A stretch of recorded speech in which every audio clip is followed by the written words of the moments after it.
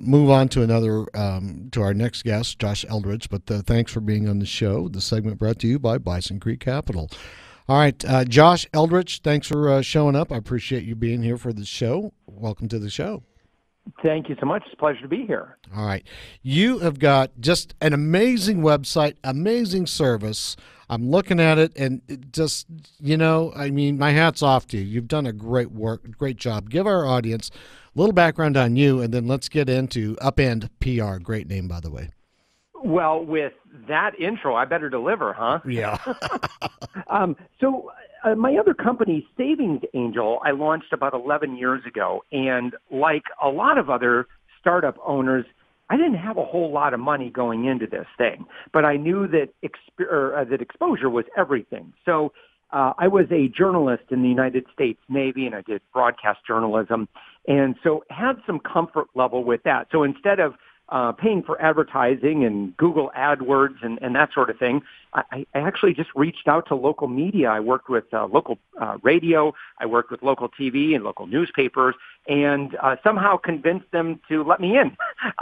And I started participating with different segments where I focused on delivering as much value as I possibly could to those audiences. And of course, with Savings Angel, our whole mission was to help people cut their grocery bill in half and save money on every area of their life. I'm kind of known as the guy who can get you a deal or hook up or know how to just get favorable outcomes in any money issue. All right. What about the UpendPR? How is it different from other PR firms? Yeah, so we became very successful at this. I've been in the media over 2,000 times and generated about $6 million in revenue. So, and we spent less than $500 in advertising. So that was pretty attractive. So I just started working in our local startup community, doing a lot of mentoring, and that kind of turned into paid consulting and workshops and speaking. And then people wanted to give me money.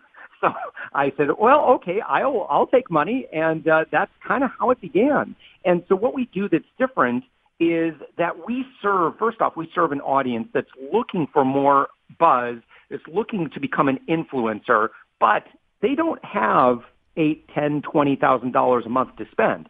So we serve the audience that's kind of early growth stage that says, well, what can I get for under $2,000? And so we use a lot of growth hacking techniques. We use some PR tactics. We really focus on building authority that then leads to influence, which of course moves all the indicators like sales, conversion rate, inbound leads. Everything just seems to work a lot better when you are well known. What's the difference between advertising and authority building? Yeah, so advertising today generally is going to give you very high control. You can control exactly what you want to say and do. However, I think today, more so than ever before, people are naturally, and I'd say as a consumer advocate, they have a healthy skepticism over advertising messages. So what we want to do is build natural authority. So someone who is already well-respected in their space can just inform and educate and inspire people. And in so doing, they'll get everything that they're after. I'm very much a fan of just giving, and people are pretty bright. And if they see that there's a match there, they'll come find you and they'll come do business with you. Where do you find the best media contacts and how do you reach out to them? I find the best media contacts. We always like to identify low-hanging fruit. We also like to look at, well, where is your ideal client? Where are they already congregating? And so given that, I mean, that's ultimately where we want to go. Now, I'm a big fan of if you want to connect with any influencer, anyone in the media, that you start with Twitter. Twitter, you might not like as a social media platform, but holy cow, for reaching out to about anyone you want, it's amazing. And we're big fans of the Twitter platform. Do you like Twitter better than, say, LinkedIn for business people? They're a little bit different. So if you are focused on B2B sales, no, I would absolutely focus on LinkedIn. If you are interested in reaching out to and establishing an initial connection with someone who might be an influencer or someone who's actively working in the media, then Twitter is a great first place to go. So you make an introduction, they get to know who you are, you get to know who they are. It might not go much further than that, but what you want to do is get permission then to take the conversation to a platform like, say, email. Now, of course, LinkedIn is fantastic because it's going to really cement your authority. And so I'm a big fan of using LinkedIn in a very smart way. All right, we've got about a minute left in this segment. We'll go to a break and come back on the other side with more questions. But in closing on this segment, increasing your customers and your profits by becoming more visible. Drill down on that for just a minute. Right. So again, today more than any time, I believe, is that when I'm considering making a purchase or someone reaches out to me, say someone on your sales staff reaches out to me, I'm going to do some due diligence. It's so easy to do due diligence today. And so if I do a Google search, if I go to your website, if I go and look at what you look like on social media, there's going to be some indicators there. And that, to me, that is going to make all the difference in the world, whether I buy or not. I got it. All right, Josh, let's take a break, come back, and I have a load of questions for you on the other side, all right? Awesome. All right, Josh Elledge, UpendPR.com, UpendPR.com. You've been listening to CEO Money with Michael Yorba, your host. This segment is brought to you by our title sponsor, Tycon Partners. We'll be right back after these messages.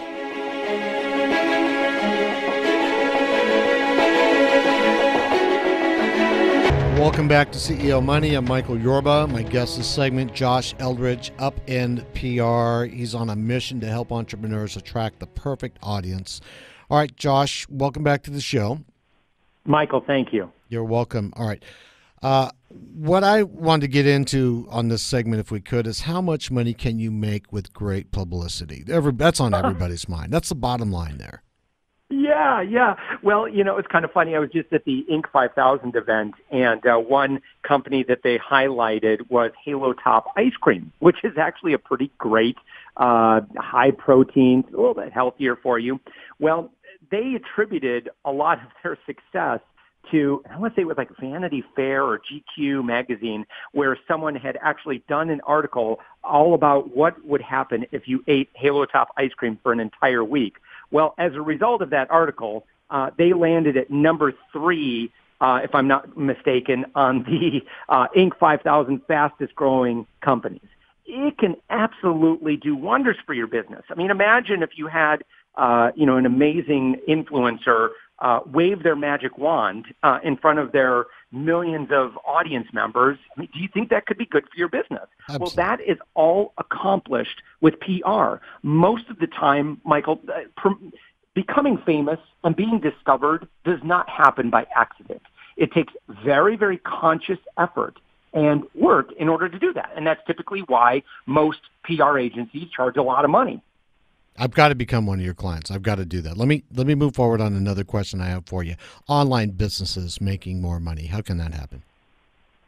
Well, I think that online businesses are in a great position to profit from being more visible. So today, I mean, we've got more congregations of audiences than ever before. So if there is a YouTube influencer that you resonate with, a podcaster, if there are other bloggers that have large audiences, all of these people, I think that if you approach them not from a, hey, we want you to just talk about our product and so we can sell lots of stuff, if you take a different approach, and my approach always is, Michael, is that what value can I bring to that audience? And what's the greatest amount of value I could possibly bring to that audience? I often find myself in a position, most of our clients, we just don't really do a lot of paid engagement. Most of what we do is authentic and organic because it's focused on service. And when you wake up in the morning and you say, who can I serve today? It's just so much better to be in that business than waking up every morning saying, who can I sell to today? Exactly. That is the mantra. That's the mantra everybody needs to get out to there. All right. So why do businesses need, I mean, this is rhetorical for me, but for some people in the audience, maybe it isn't. But why do businesses need press kits and a digital reputation? Oh, my gosh. So here's what's going to happen let's say I get a cold email, and there are a lot of outbound sales that involve, maybe connecting on LinkedIn, email, or maybe you've got a commercial or a banner ad that I see.